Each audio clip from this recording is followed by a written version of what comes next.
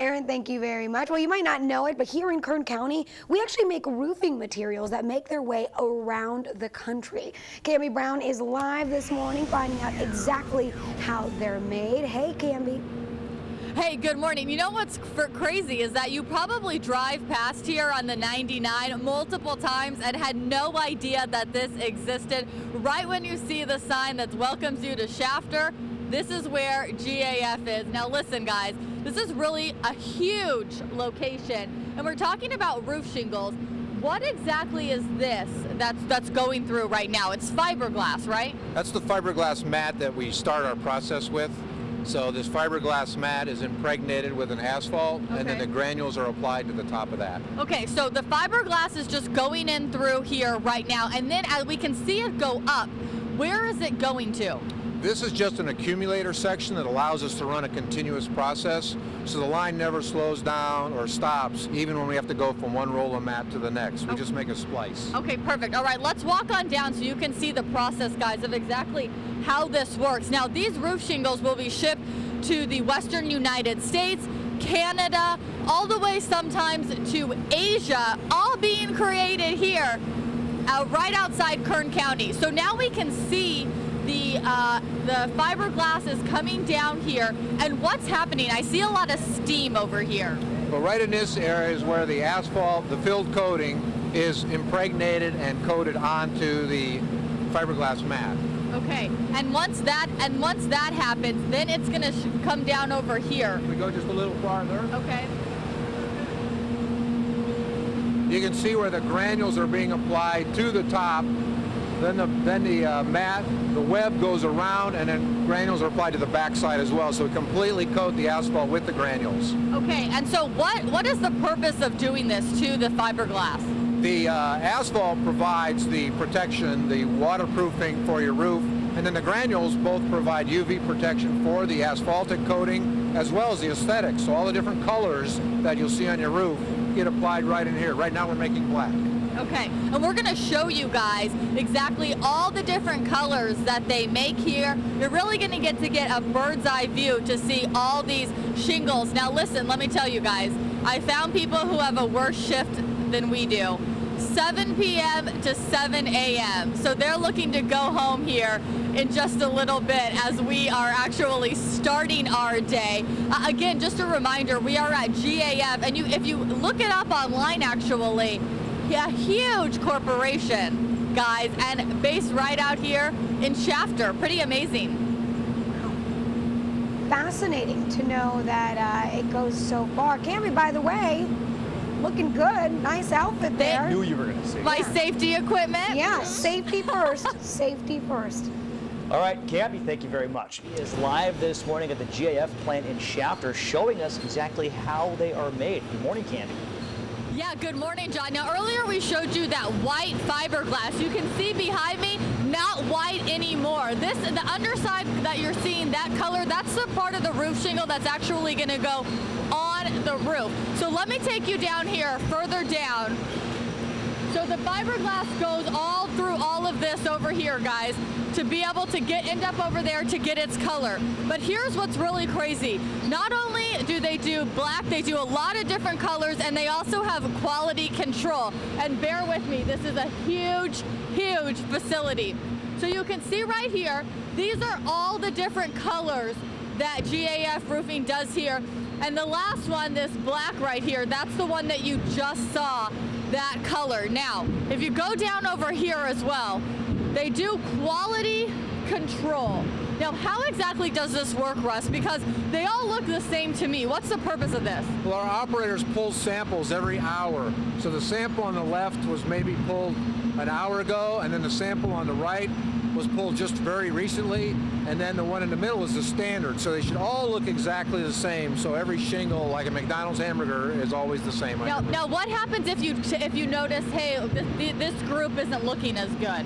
Well, we make adjustments if we need to. If it's no good, we'll throw it out. Now, why is that? Is that because the machine has an error, or because there might be something wrong with the fiberglass? Why does that happen? That's a very good question. I wish I could answer that beautifully. There's a lot of variation that goes into these shingles. Okay. We check the granules when they come in.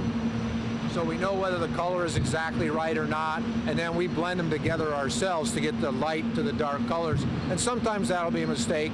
The colors won't be exactly right, so when they come out and they go on the shingles, they're not exactly the same as they were an hour ago. Okay, perfect. Let me show you this, John, so you can see. This is the granules. Now, you saw that white fiberglass.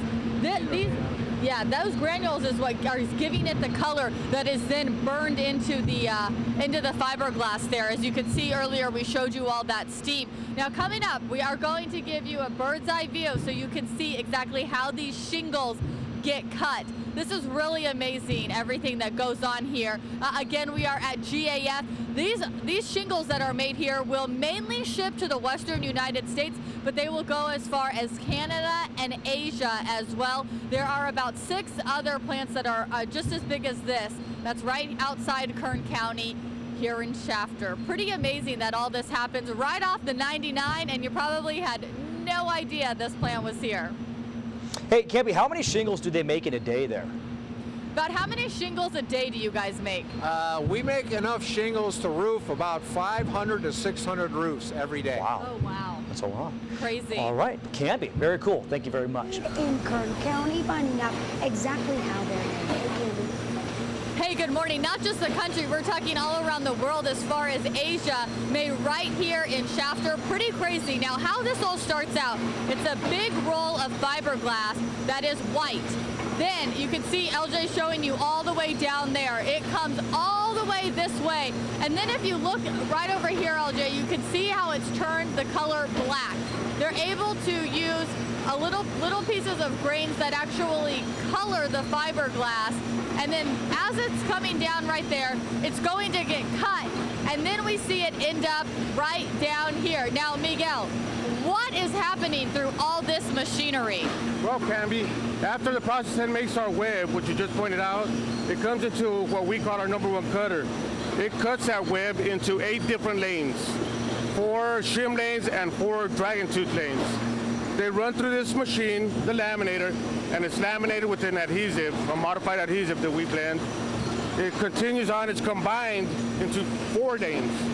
Those 4 lanes are next moved over to a #2 cutter area, which that part of the machine cuts our shingles to length. Okay, so these shingles get cut, and then we can see right here, they actually get packaged, and you can see the finished product right over here as it's all packaged and ready to go out and get loaded up on a truck.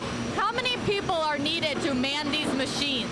Well, right here we use about 6, 7, sometimes 8. It depends on how much we're doing and where we're working at. Okay. But for this side of the machinery on the packaging department. Yeah, pretty amazing, guys, all the work that these machines do in here to be able to make these shingles and get them all packaged up without ever needing somebody's hands to touch them. Now, the only time that the people will be handling these shingles is if there's a problem like a jam. Is that right? That's correct. Not only a jam, also on our quality inspections that we do in our catcher box area back here. We do a lot of quality inspections. Every 15 minutes, actually, somebody's handling a bundle, looking through it, tearing it apart, tearing shingles apart. They want to make sure that these machines make every single shingle look exactly the same hour after hour, minute after minute. So very cool to be out here at GAF this morning. They make up enough shingles every single day for about 500 to 600 homes. Crazy. And also, they get to wear this every day. Pretty stylish. I'm sure they love it. I'm sure that's the favorite part of their job. Yep, I get to wear the hard hat and glasses. I look so cute. Cambi, thank you very much. It's go all around the world. How's it going, Cambi? Hey, it's going great. First of all, I have to tell you, you're not required to wear a hard hat outside, but my hair, no, it's just not looking good after the hard hat. So we didn't have enough time to fix it, so we're just rolling with it. But the safety goggles you still have to wear. These are actually required. Now listen, locally, if you wanted to be able to purchase these, you could go to Home Depot. That's where they're sold locally. Also, there's 2 roofers here in Bakersfield who sell them. It's a GWC, is that right? BWC, excuse me, and Wilson. So they are sold here locally as well, although they go as far as Asia. Now we're outside everything that's packaged white was made inside, what we showed you earlier. And one of the big things, one of the reasons that a lot of people move here to Bakersfield is what's right over here, the railroad. It makes it really easy to get everything in and out of here. Now, you guys have all of this going on right now. We have the guys on the forklifts who are actually loading up the trucks. How does this work to be able to know what needs to go where, and how much are you guys taking out day by day? We're taking out day by day. We're loading about anywhere between 80 to 100 trucks. Okay. The guys do get work orders. It tells them how many pallets they need of the different colors that we have. There's row numbers assigned to every row out here. That directs them where to go. About how many shingles are we talking about that are all out here? Right now we got about 400,000 squares. Not sure how many pallets that equates to, but it's a lot. Yeah, it is a lot. It's a little overwhelming. How much training does it take to get these guys to know where they're going to be able to get these pallets? It takes them about 3 weeks of training, constantly loading trucks in order for them to get the hang of it. This guy here has actually been doing it for 13 years. Okay, and this is like a 24-hour job. You guys are always out here loading up these trucks, getting them shipped out. Where is this truck going to go to? This truck will be going up north into the LA area, or I'm sorry, south to the LA area. Okay, perfect. And so this will go, and then where do they take the shingles to?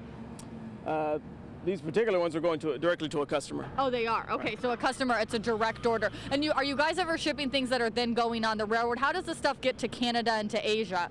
To Canada, we actually ship it via rail or by truck. To Asia, containers, overseas containers. Okay, and so you guys are actually handling that as well out here? Correct. Okay, a lot of stuff going on out here at GAF, guys.